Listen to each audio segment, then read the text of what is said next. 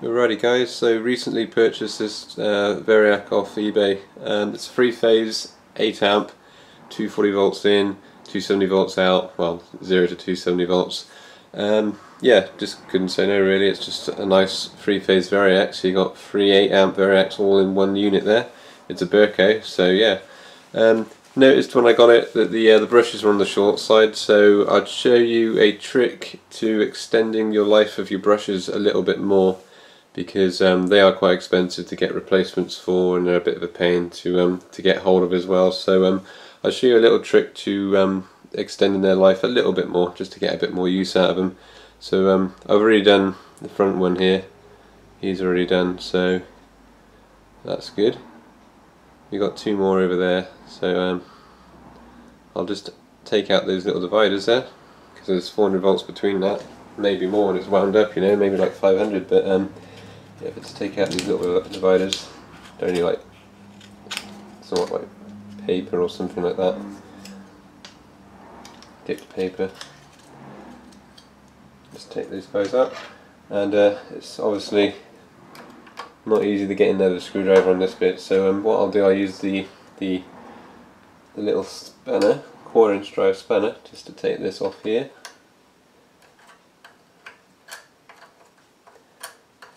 Just pop out these brushes. It takes a little while to get to, but once you're in, you're in. That's one. Just bend that out of the way, get the other one. A bit more.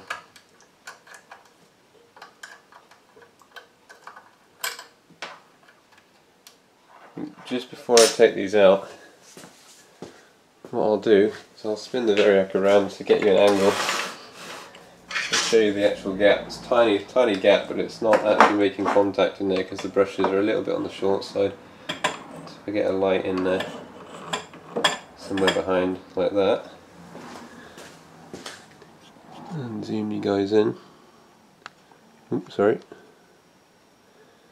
Might not be so easy to capture this, guys.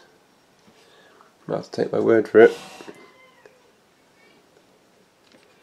But basically, you can see light through underneath those brushes there, so that's the problem. Not quite making contact because they're too short, because they've practically finished. So I'll just continue taking those out. You have to take my word for it, guys. They are a little bit shorter than what they need to be to make contact by like a fraction, like a hair, literally, just not quite making contact. So just continue taking those out.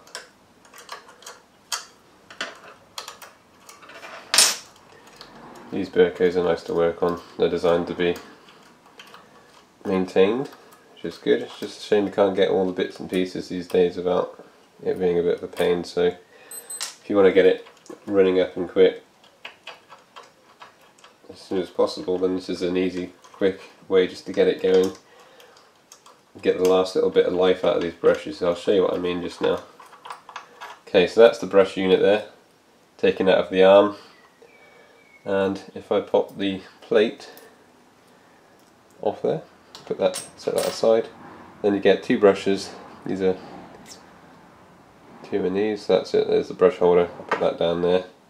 So you get two brushes in these. They used to be called the Duratracs, I think, or they made something called a Duratrac, I think, or something like that as well. But they have 2 brushes to stop any intermittent voltage drops. If you get a brush which skips over a gap, hopefully the other one won't lose contact as well. So they're not putting their eggs in all one basket, if that makes any sense. But I'll show you the brushes. That's them there. It'll just focus, yeah. So as you can see, they're practically spent. They got about 3 or 4 mil on the end of actual brush. It's that bit there, the narrow bit that you were looking for. But because of the shoulder here, it doesn't actually allow for it to push through the brush holder, which is this guy here. See, he's got slotted holes down that end, round holes down this end. So when the brush goes through, it only allows it to go that far, which is no fun. No fair. So what I'm going to do is extend that shoulder back a bit so we get a little bit more, because really I want to use up the last 3 mil. And then when I've got the last 3mm, what I'll start doing is filing that a bit flatter there, and then I can use it right up to its stop, which is practically on that little copper stud in there. So if we just rotate to the vise, okay, so we've got the vise set up there. So I'm just going to lock this brush in the vise now. I'll do it an easy way, put that way around. I've already got lots of carbon over the vise from the last one I did in it from the first time. Just brush that off a bit. Right, you've got to be ever so careful when you're locking these in the vise because they are brittle and they will just break. So it's just a bit of feeling it as you tighten it up, and when it stiffens up, that's when you want to stop. Don't go any more than that because you will crack it. And then that's the end of it then. So yeah, I'm going to take it back and leave about 4 or 5mm on the end of it, on the shoulder. That's about as far as I can go. It's about halfway in the stud, so just start off very slowly. This stuff is extremely soft, guys, so obviously use a quite a fine file to, there you go, and just keep checking it for depth, and obviously you want to make sure that you're filing it flat too, so just keep filing it and checking it, because it'll be surprising. I'm already halfway there, how quickly this carbon actually comes off. Just keep checking, making sure it's nice and square.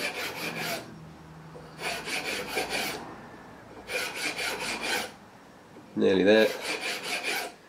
So as soon as it's flattened out with the other bit of flat there, it's about as far as I want to go. Make it square. Alright, so that's one side looking pretty good. I'll take that out. Okay guys, so that's one side done. If I can get a decent view in there. See this shoulder now, which is on this side, the original shoulder, I brought it back to here on this side. So I'm going to do the same on this side now and bring that shoulder back so it'll poke through the brush holder nicely.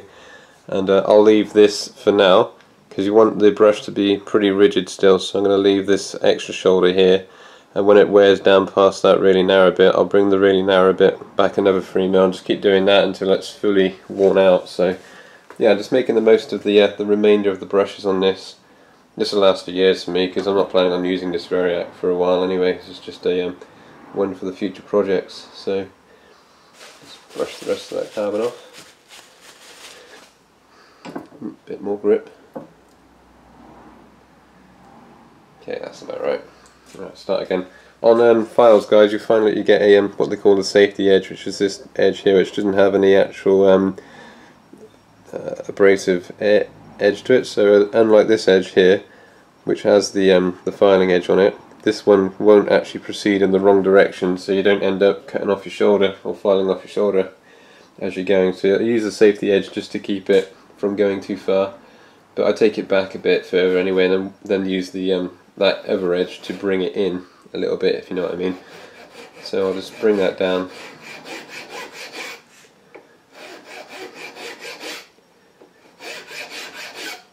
Keep checking. Bit more. I've already done 5 of these today, guys, so I've kind of got a feel for the softness of this carbon, so you can reel these off pretty quick. It's always good to keep checking. It's not far off.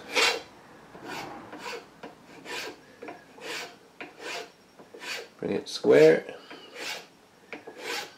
Alright, so that looks like another one. Just blow them off. That's the other side. There, as you can see, both shoulders now are nice and parallel. And if I take the brush holder and poke it through, you'll find now that it will go, hopefully, if I've got the right size. Maybe not, might need a bit more. Oh, there you go. It'll poke through a lot more than the original, which is this other one, which I haven't done yet, here, which only pokes through that far. And that's it. So I'll just quickly file the other one down, and I'll show you the results afterwards, guys, so bear with me.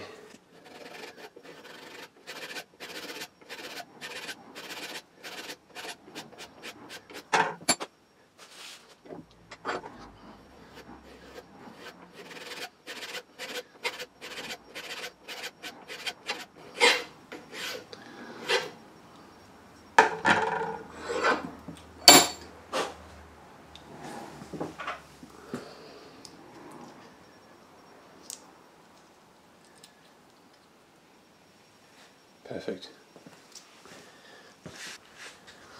Okay guys, so that's the finished product. As you can see, both of those pop through at a nice depth now. Obviously the springs will need stretching out to make them poke out a bit more, so you just literally grab it and pull it, straighten it out, pull it out, makes it a bit longer, pull it out bit by bit. These springs are actually quite wiry, so they go. So that's the longest spring, as you can see. I'll do the same for the other one.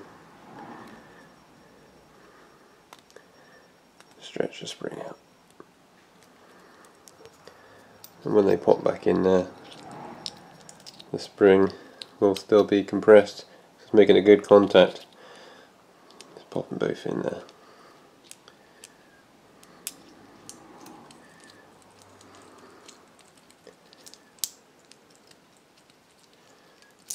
That seems to fit better the other way.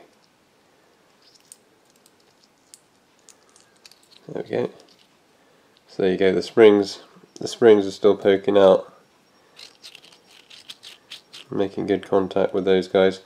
So important thing to remember when doing this modification, guys, that when you start wearing down to where it starts to get wider again, you want to take these back out and file that to the same thickness as that again, just back about 3 or 4 mil, and just keep doing that until you're about back to where you cannot make it any longer, and then you've got to go get new brushes then really. But yeah, just keep in mind that you can't be putting the wide part on the Variac, because you'll be losing windings, which causes problems, because these only make contact with about 2 or 3, no, probably about 2 windings at once really, no more, so just be wary of that.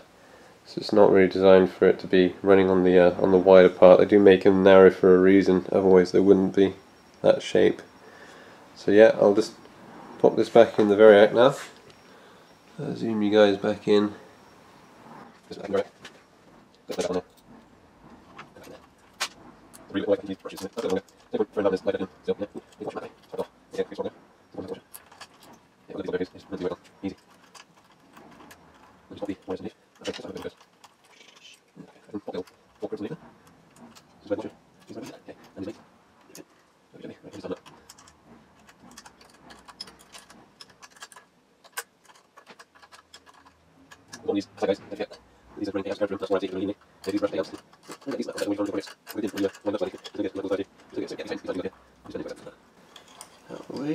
Right, and most important thing, because this is for a 3-phase unit, is to pop those cards back in, because otherwise you get work potential difference literally less than 10mm away from each other, which is no good. So we'll just pop those back. A little bit of safety, it's good thinking that. So there you go. And let's shift this over. Obviously, don't forget, guys, that it's quite a messy job working with carbon, so do expect to get dirty fingers, dirty hands. So there you go. That's 2 brushes. That's all the brushes now serviced for a little bit longer, a little bit more life on them now. So if I shine up the light behind them, you probably have to take my word for it, guys. There's no light coming from behind. It's a bit of an awkward thing to do, sorry guys. There you go, no light. What are they listening to? Which is good. So yeah, that's it guys. So I hope that's useful to anyone out there that's looking to extend the life of their little brushes on their Variacs a little bit longer, because that is a real quick and easy way to just to make those last a bit longer. So yeah, so this Variac could be good for another, I don't know, 3 or 4 years for me, for using it anyway. I might not even use it till then, so yeah, we shall see. 3-phase, don't really have that here, but I can split it up, I can run it in parallel, I can probably run it in series, don't really want to do that, but yeah, very good. I hope you all enjoyed that, guys, and I'll see you all again soon. And Seb, if you're out there, leave a comment, dude. We're waiting for you, wherever you are. Take it easy, dude. Alrighty, cheers guys, bye.